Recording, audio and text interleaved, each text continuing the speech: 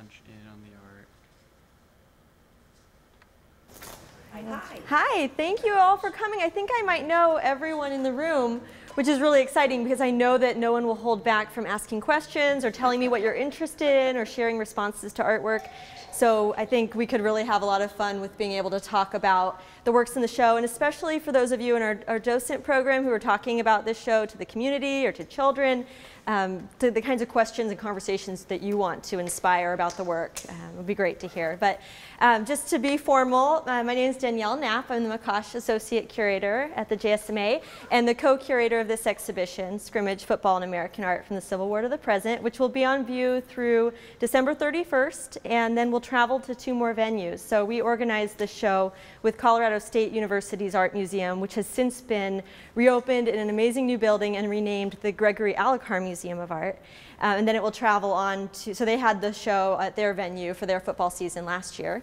And then it will travel on to the Figge Art Museum in Davenport, Iowa, and then the Canton Museum of Art in Ohio after us. So it'll move beyond academic art museum communities into different communities.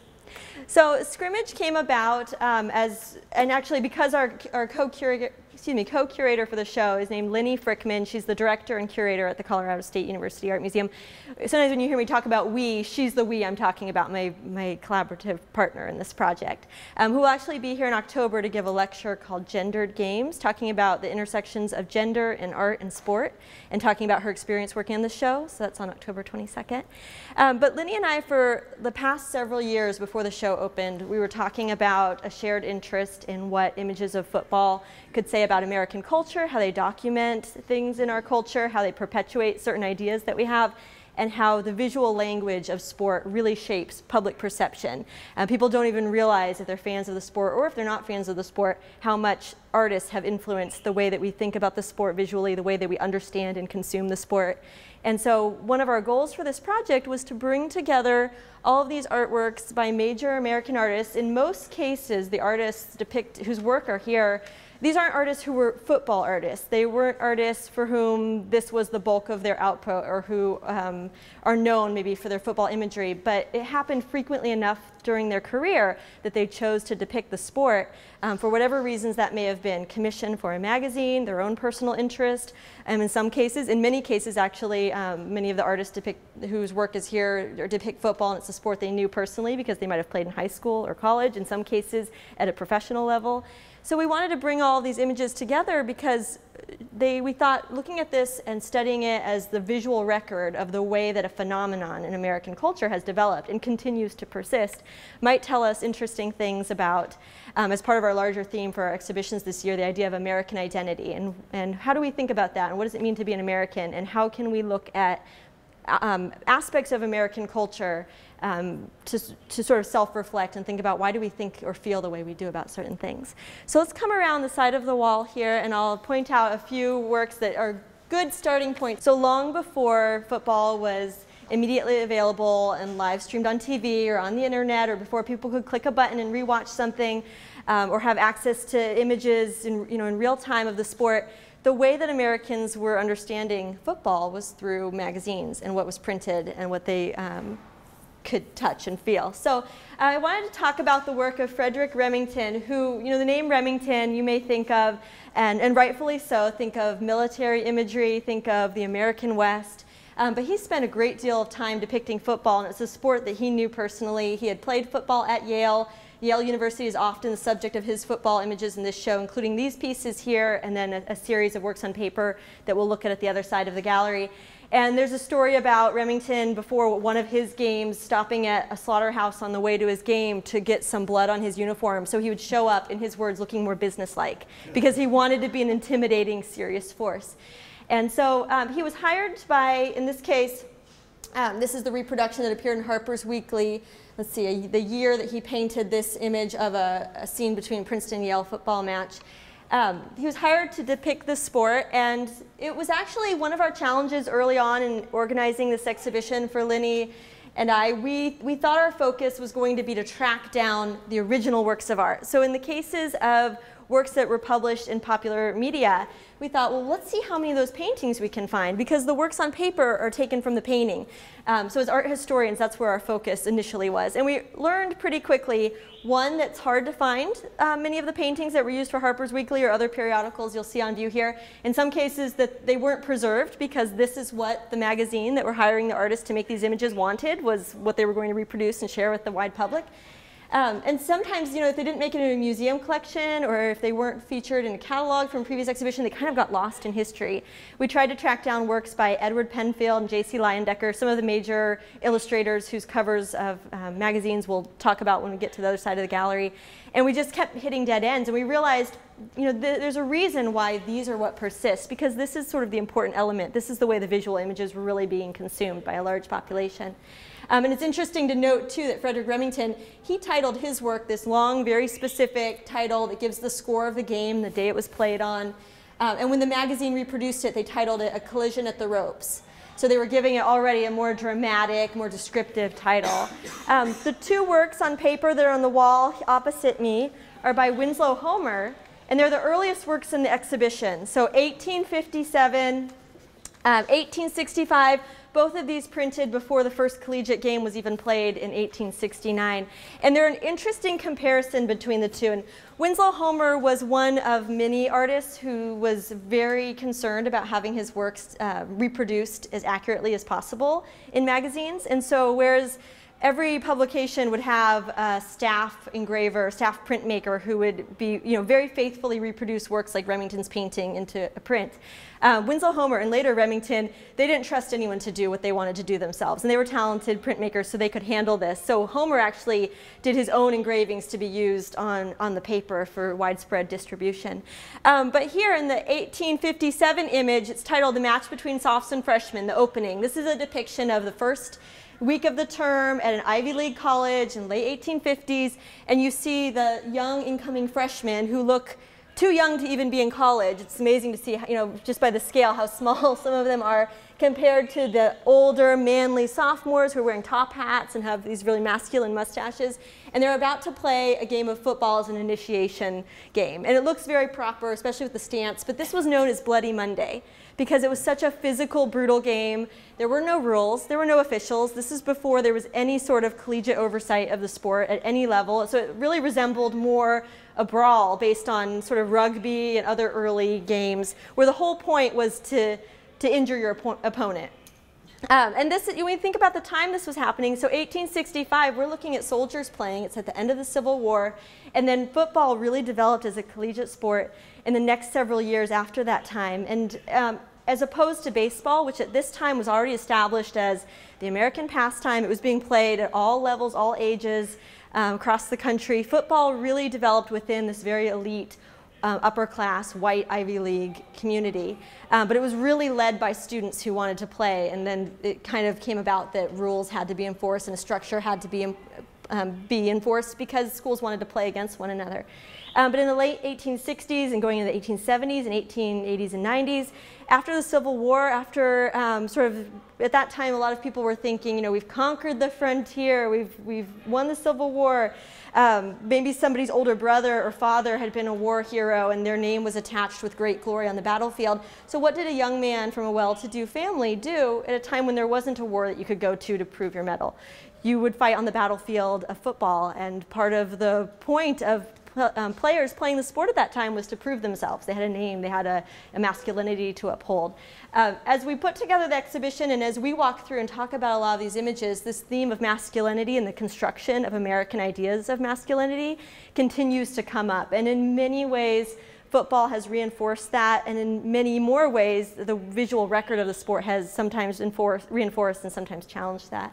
So if we walk a little further down the gallery, because we did not arrange the show chronologically, I'll be jumping forward and backwards in time a little bit, so my apologies for that. But I'm not going to go over in detail the 8 sections that the works are organized in, because we have descriptions throughout the gallery, and I think that that's separate from what I'm able to talk about in person. So I'm going to sort of ping-pong around a bit. But I did want to point out that we have photographs throughout the show.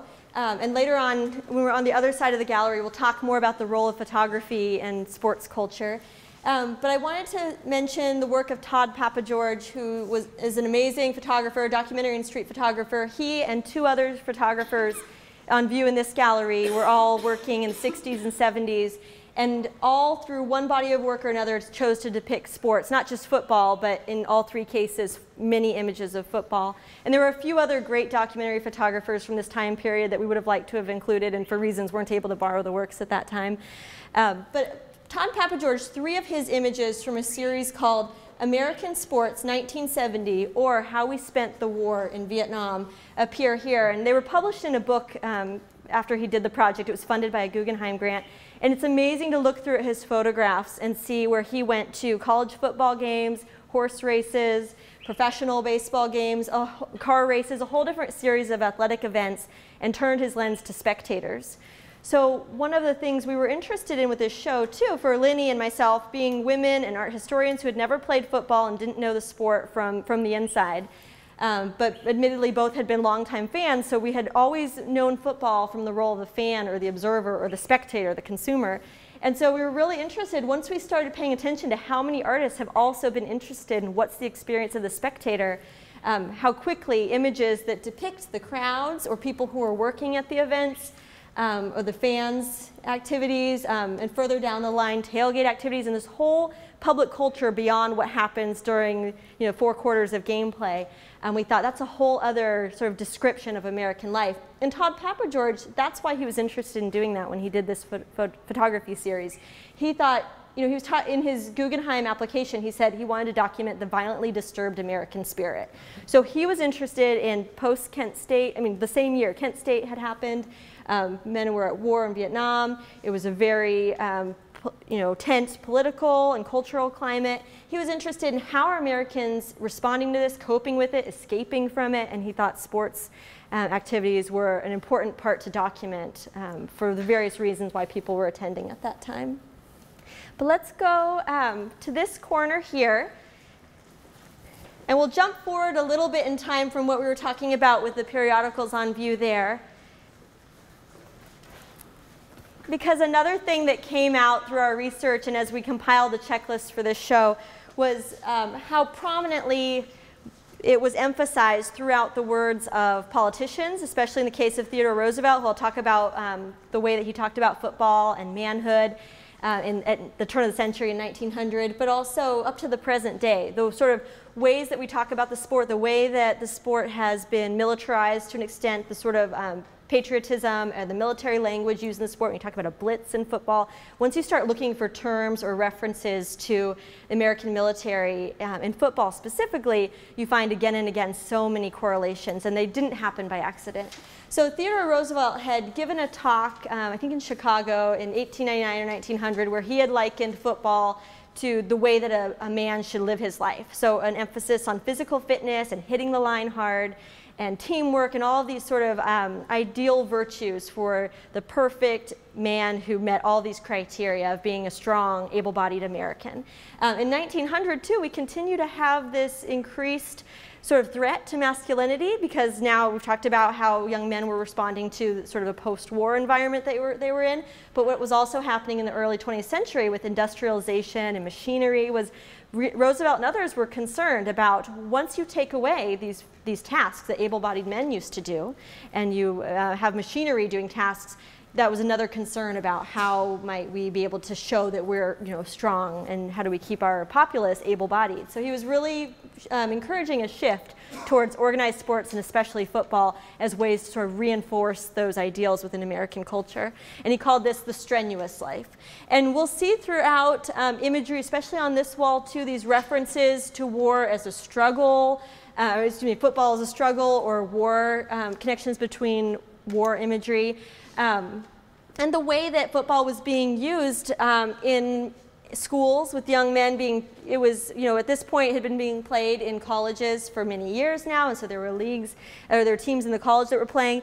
But this is an image from 1935 by Louis Wicks Hines, and I point it out here because when we get down the gallery a little further and I talk about the work of a contemporary photographer, Catherine Opie, I want to reference the way that Louis Hines was an influence to her body of work. And so when you have more time to go through the gallery, there are some of these pieces, if you get close enough to safely read some of the descriptions of the work, you can see these very obvious references to how football was seen as sort of a continuation of the gladiator tradition or successful war efforts. So we can go down this way a little more.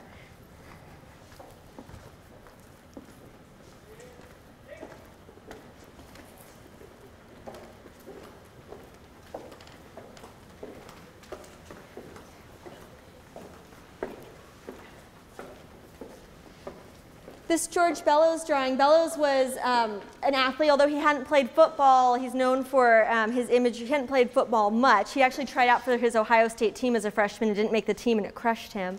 But he's known for his imagery of several other American sports. And his image here, as well as Norman Rockwell and a lot of the other depictions on this wall, further reinforce the idea of as football as the American sport and how we start to see certain archetypes associated with the sport develop in the visual language. So the quarterback is hero.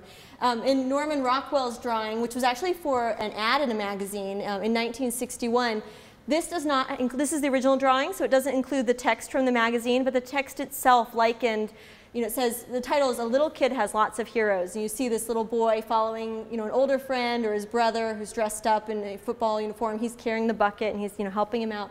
But the language that accompanied it talked about the heroes of the halfback, the cop on the corner, or even dear old dad. So setting up these correlations between who are the heroes in the society and what is the imagery that Americans would immediately recognizable as being strong and being virtuous.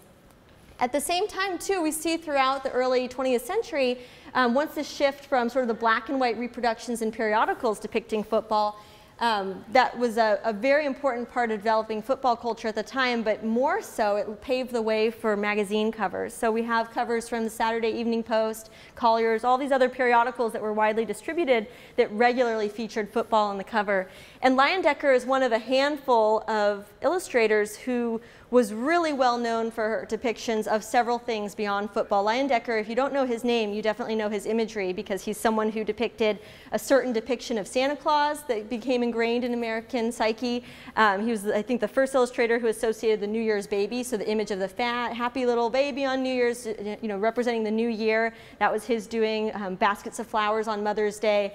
And especially, even though we'd already seen that there have already been a history of playing Thanksgiving weekend football games in the universities by this time, he further reinforced it in these correlations that he drew between the American football hero, where you can see this overly masculine figure whose uniform is ripped open, standing with this idealized pilgrim with this fancy gun and all of his armor. So making this very strong connection between these are the pioneers, the pilgrims, the heroes of our time, centuries later. So we jump ahead in time and we can look at the work of Catherine Opie and what informed this particular body of her work that she just completed about 5 years, actually by now it's been more than 5 years ago, almost 10 years ago. These images, she's a California-based photographer who's done series of landscapes and portraits, and she's really interested in looking at marginalized groups and societies and giving them an opportunity to reveal themselves in an authentic way. And you might think, well, what's marginalized about football? That's the most American, most idealized thing. But she had grown up not really being a part of any football culture. And you can come a little closer, too, if you'd like, so we can see. I know you don't want to block the camera, but so she really didn't know a lot about football and hadn't paid a lot of attention to it at the time when she started this project. But her partner had grown up in small-town Louisiana, and when she'd travel back to Louisiana with her partner, she noticed pretty quickly that all of her partner's family, all the young boys between certain ages, were obsessed with football and talking about the teams they were on. And when the family would go to one of the games in their small town, it was like the whole community came out, and it became, for that couple of hours, its own community within itself, existing for this one sole purpose. And she was really fascinated by that. And so she began a project that took her over the course of a year to several different states, among them Texas and Hawaii and Louisiana, but she went throughout California and I think to Alaska and a few other places. And she did two things when she was there. As I had mentioned, Louis Hine and his documentary photographs were really influential to her own photography practice, even before she had moved on to this project. But she was aware that he had photographed football players at a high school. But she was interested in capturing young men who are at this point where their lives are, everything's spread out before them. So they're high school football players. We know that very few, if any, might go on to play at a college level, and from that, very few, if any, might have any chance of playing beyond college. So she was interested in documenting them at this point in their life. And right now, in 2007, just in a little bit of time we've walked through here, we've established there have been decades, over 100 years of this development of certain ideas about what does it mean to be the quarterback? What associations do you have with the idea, the terms being benched? How do people inform their own personal sense of identity when there are such prominent, very strongly held ideas about all the different aspects of the team they're on, the role they play on the team? And so she did two things. She observed the teams at practices, so the men that were photographed here, and these two are just two of, she took over hundreds of photographs at the time, so there are many more images that are available to look at online on her gallery website if you're interested in the full body of work. She photographed them at the end of their practices. So in their practice gear, they've just been playing for 1 to 2 hours. At the end of the day, they're tired, they've been working hard. And she would just pull them aside one by one and ask them to reflect on their proudest moment. She didn't give them much more parameters than that, so she was just sort of giving them this prompt to send their mind into thinking something that was self-reflective, but not saying specifically at this practice or within football or anything like that.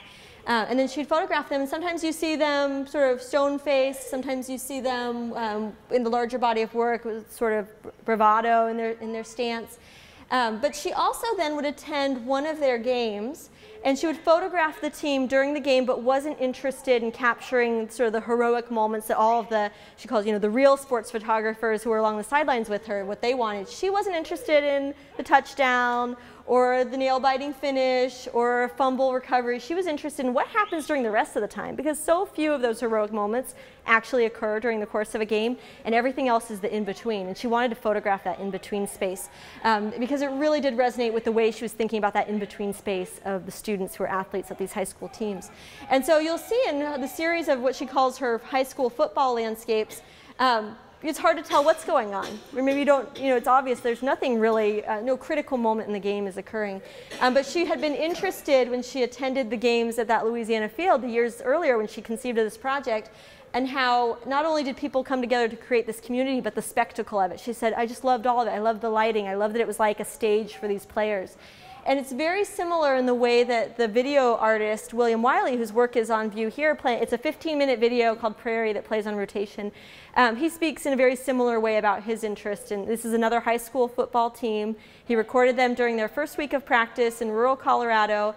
And then he edited together snippets of what he had recorded, but he didn't interrupt their practice at all. He used a single handheld camera. And so he also was interested in how do players interact with their landscape. What does that sort of experience provide for someone who's viewing it?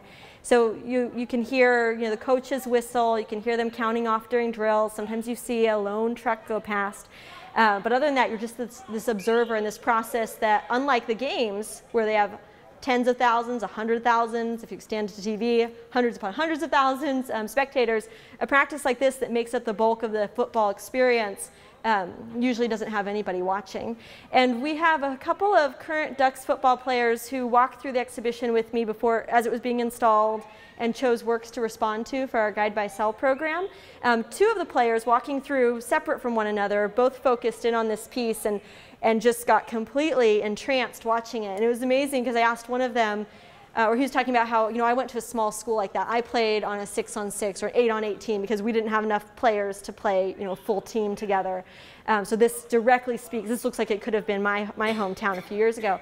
And then the other player, when he came through, I thought, oh, maybe he's reflecting the same way. So what kind of high school did you go to? He said, big high school in a city, so many kids, completely different than the first student. But he had the same reaction to this because the drills and all those things, the building blocks of the sport, everything that leads up to the showmanship and the spectacle of a game itself are the same anywhere. So it was amazing to see how this they both responded to it in that way. And William Wiley also did a series of photographs of the team that we didn't have on view for this exhibition, but he documented them in that way as well.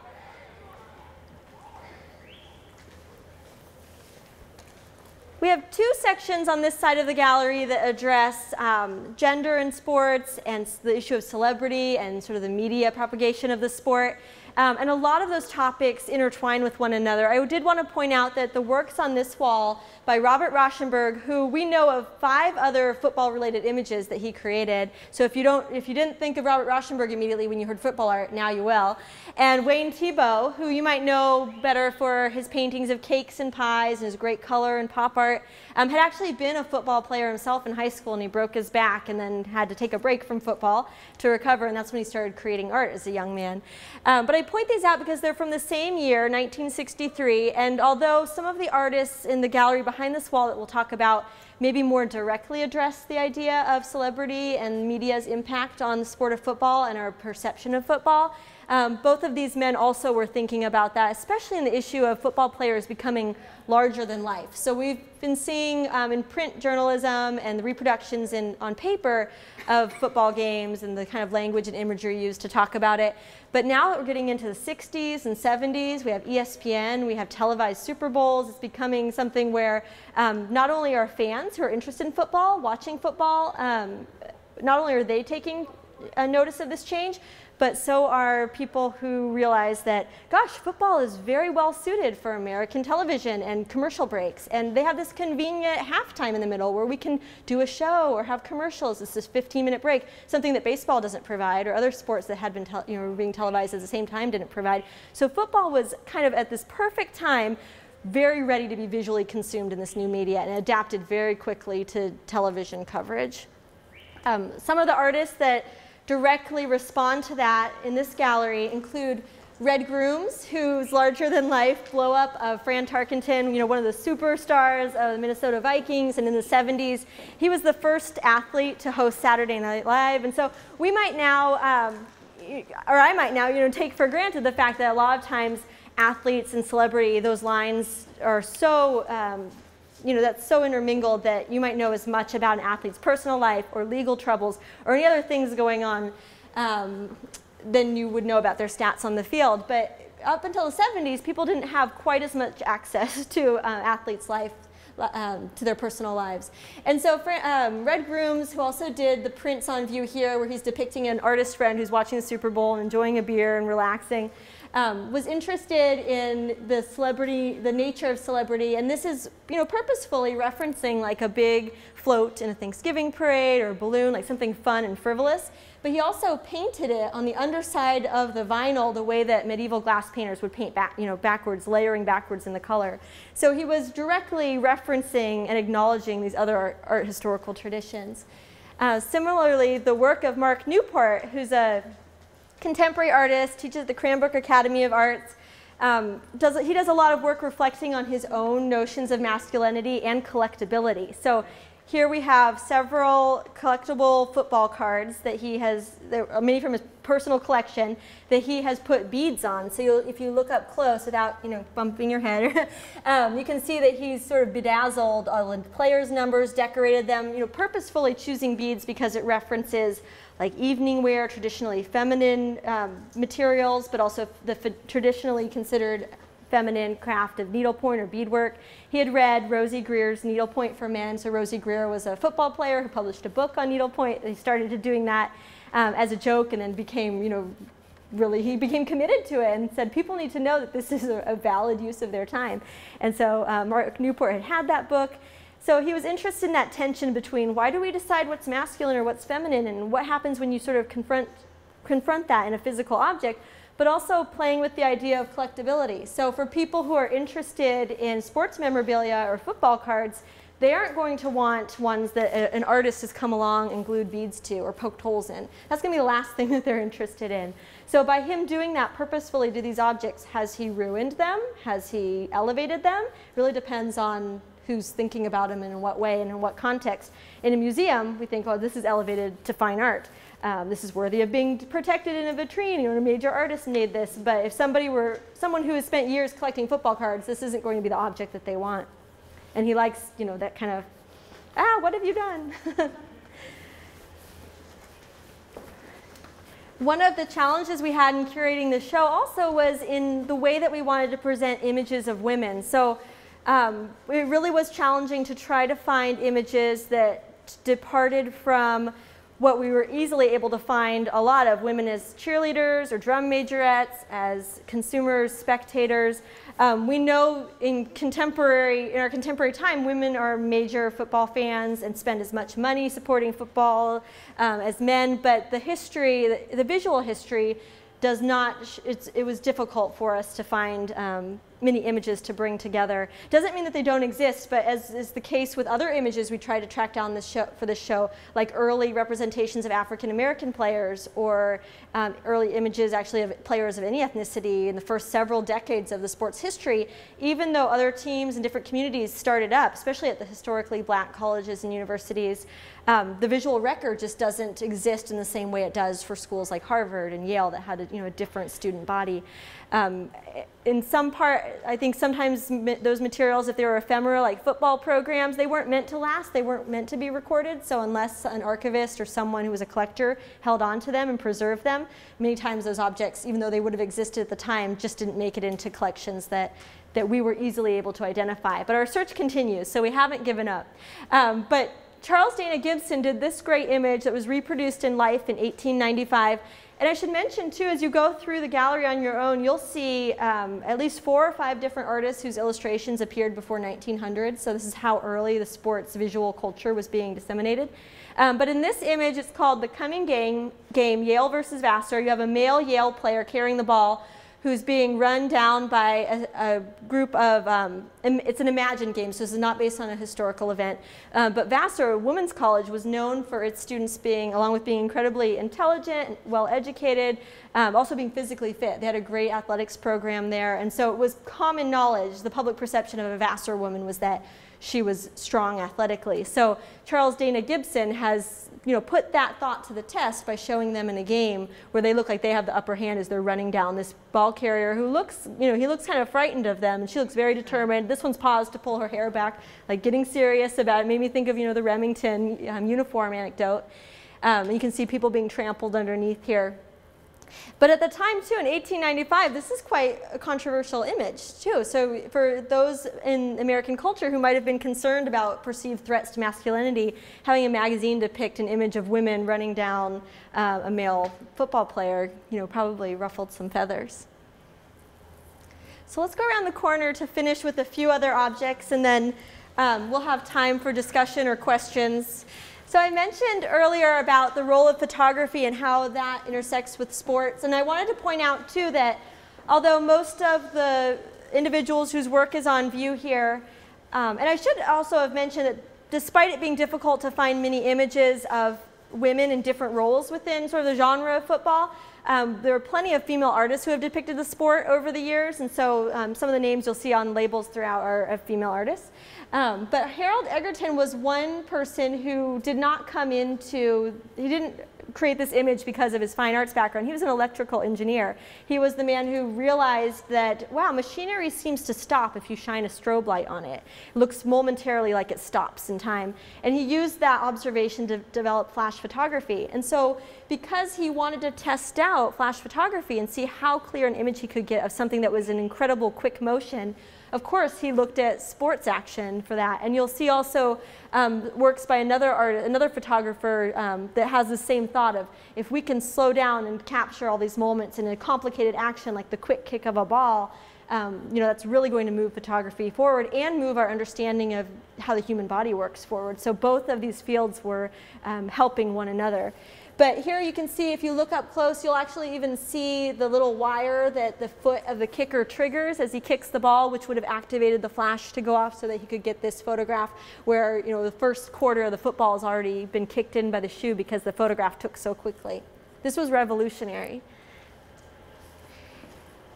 And then in our final section of the gallery, I actually like to talk about the themes of athleticism and sort of the inherent violence of a full contact sport like football as sort of two sides of the same coin, because on the one hand you do have the amazing physical prowess of athletes who have dedicated hours, years of their life to practicing a sport, but with that comes the brutality of injuries that do happen. And we think about the concussion crisis as being a contemporary concern or something that People played football and ran at each other like brutes, like what we saw in our early, when we looked at works on the other side of the gallery. But even that early, players and physicians were taking note of the fact that people were putting their bodies and brains at risk in the sport, and they were trying to make some changes to at least lessen the impact. Football, we passed through the section without being able to stop to talk about the history of football in the reservation schools or at Carlisle, but we can talk about that more in discussion too. But even there, the school administrators who had been using football initially as a means of forced assimilation for Native American youth at boarding schools, when they realized, oh, people are getting hurt over this and it looks really terrible, it looks really violent. When people are watching students play this game, it's really upsetting. They actually tried to then remove it from the program, but at that point students said, well, no, we want to play. So you'll see at Yale in these depictions, also by Remington, some early attempts at nose and mouth guards. These were actual products that were for sale. So this is something that players would actually buy to try to protect their face. Cartoonists at the time would sometimes depict football players with long floppy hair because people recognize that as identifying someone as a football player, because football players were growing out their hair as a means of trying to add a little padding to their head. They were actually doing this. And so it became overemphasized in caricatures of the sport. And then at some point officials were then required on the field and later helmets were required, but it was a slow but steady progress towards trying to make corrections to the way the sport is played without sacrificing what people loved about playing the sport. The images on this wall, the first 5 here by Frederick Remington, are called A Day at the Yale Team, so they do depict some of the physical brutality of the sport. W.A. Rogers' image called Out of the Game shows a player down on the field, and the gameplay is continuing on a few feet behind him. And I like to point out with this sculpture by a professor who taught at I always forget which university it was, University of Pennsylvania. He was teaching human anatomy, and he was also a very talented sculptor, and so he continued to develop his sculpture skills because he wanted to create his own models to use for his classes. He wasn't satisfied with what was available. And so this is a wedge play that he repeatedly had the college team reenact so that he could keep looking at it from all different angles to study it, because he wanted to depict what was happening. And if you walk around to the reverse side, you'll see that there's a player trampled underfoot behind the heroic action that's happening this way. And this play eventually got banned from the sport because it was so dangerous. There's a video work by Sean Leonardo, contemporary artist. You're welcome to use the headphones and listen to the sound that accompanies it. And earlier, we were talking about drills like one-on-ones. The drill depicted here is called Bull in the Ring. It's banned at some levels because it's dangerous. But Sean Leonardo did this same drill when he himself was a college football player. So he experienced firsthand a drill where one person is chosen. In this case, if you're watching the video, he's the figure in black. So that's the artist and the one who's putting his body at risk. And all the other players circle around and run at the one in the middle, one by one. So Bull in the Ring, it's like recreating the action of a matador getting knocked down. He trained for weeks with a semi-pro LA team to prepare for reenacting this drill as an artistic performance, and then it's semi-pro players who are running at him. So he put himself exactly in that same situation of risk that a football player who's doing this at a practice would have. But it's recorded on the lawn at the LACMA. So this was, if you see beyond the action on the screen, you'll see this crowd of museum goers. They're the ones watching this. And he was interested in reenacting the drill to call attention to the drill, but also as personal exploration. So something that he had gone through that had some positive aspects on his life, and at a time in his life were reinforcing teamwork and strength and all these factors, the reason why these drills started in the first place, the ones that are a little more questionable, where they don't necessarily relate directly to improvements in gameplay or performance, but are more to be a show of who's the toughest. But he also thought, he liked that question of, well, if I'm doing this as an artist, is it any less risk? Or if it's usually happening to people who don't have an audience for it, it's kind of what goes unseen. So you're welcome to watch the whole video. It looks like it's starting to finish up, so it's going to start from the beginning in just another minute here. But yes? Don't you think that part of the appeal of football is the fact that it is so dangerous? I think that's why it caught people's attention early on, because it was the thrill of what's going to happen. The the outcome is unknown. There is a risk. And then people watch football to this day too, and we have that, it's that same tension of, in a world where everything can, so many things are set in stone, sports in general continue to be one of the things that can consistently actually surprise people. And I'm sure that risk is a big factor in, are you talking about the drill specifically or the sport in general? Because I think it appeals to both. You know, Friday Night Lights, the guy gets, he ends up paralyzed. I mean, it's yeah. TV, but he ends up paralyzed. The great player ends up paralyzed in the first episode. Right. And but I also had a question about when the national anthem started. When did that tradition of playing the national anthem before sports? Can I grab this real quick? So like it's in the news right now. Yeah. About Black Lives Matter protest with the national anthem. So. It's interesting to bring that up too, because right now we've just opened a show, another one of our galleries, in response to the common reading Between the World and Me by Ta-Nehisi Coates. Right. And with things happening in the public sphere, it's, as often happens in museums, suddenly you realize exhibitions that maybe you saw an overlap in, but not as obvious. Is art reflecting life? Is life reflecting art? So we've found a lot of crossovers and public discussions between things we've put on the wall in the museum. Right. When that specifically. Many pro football players are African American. Yes, many, and only about 10% of the administration in the NFL is African American. But you have over 60% of players, and the numbers are almost as high at college levels too. And I bring up at this point because we have this exhibition catalog we created for this exhibition, knowing that we would not be able to bring every image we would have liked to gather for the traveling show, but also wanting to document the work that we did have. We thought it's so important to have a catalog for a show like this that brings together other scholars and additional images. So that's the topic of one of the writings in this. It's called Patriot Games, Military Displays at Football Games by Robert Gumestad, who's a professor of history at Colorado State University. And so he talks about how stadiums, how they early on were being named after Civil War heroes or after battlegrounds. So as early as the 1917, I think, was when one of them was named, the one that John Stewart Curry depicted that we didn't point out as we walked through. So I'm sure he answers that question in this essay, and I don't know off the top of my head.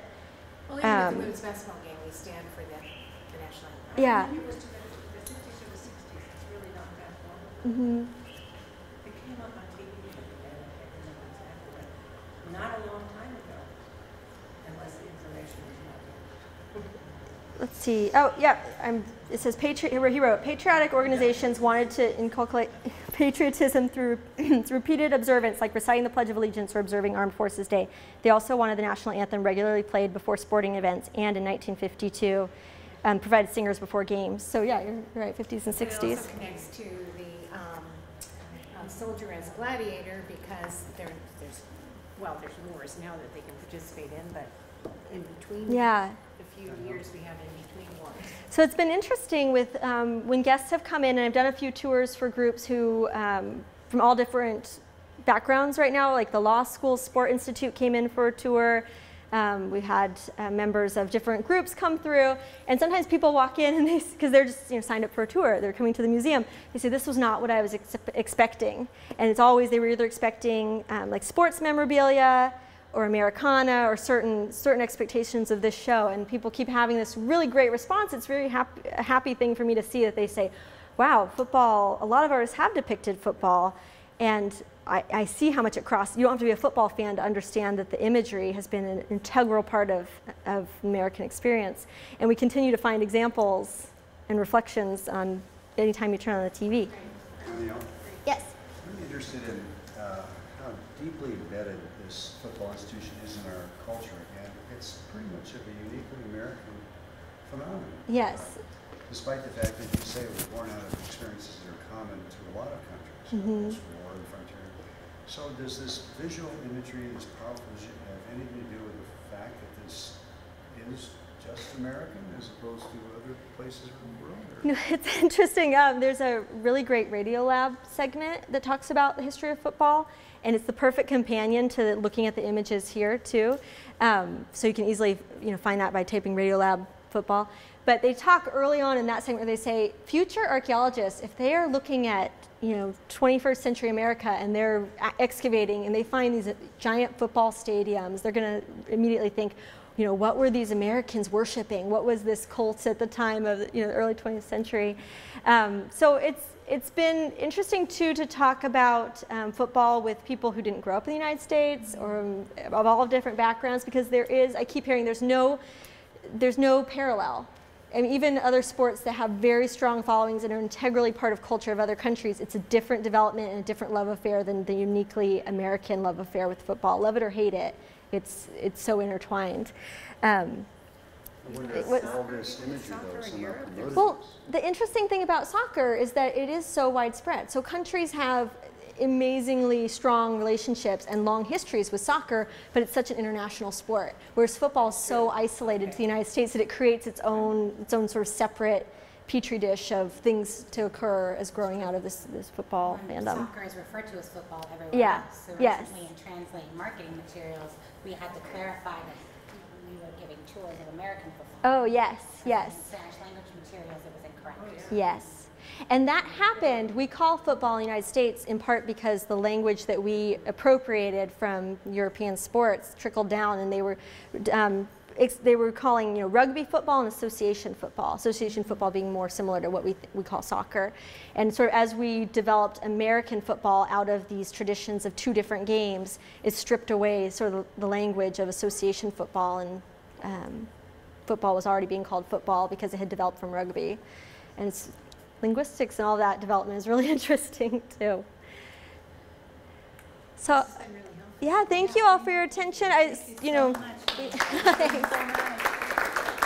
I'll certainly stay around longer for one-on-one conversations or to talk about some of the objects that we had to walk past. But please, if you're interested in any of these topics, we have 3 lectures on different topics related to this, including the concussion crisis and how it's been depicted in visual imagery by Michael Oriard, who's the expert on that topic. He's had 6 books on the topic of football illustration, and is a former football player and the Dean Emeritus at Oregon State University. So he had played pro football and then left to do his PhD program in English literature.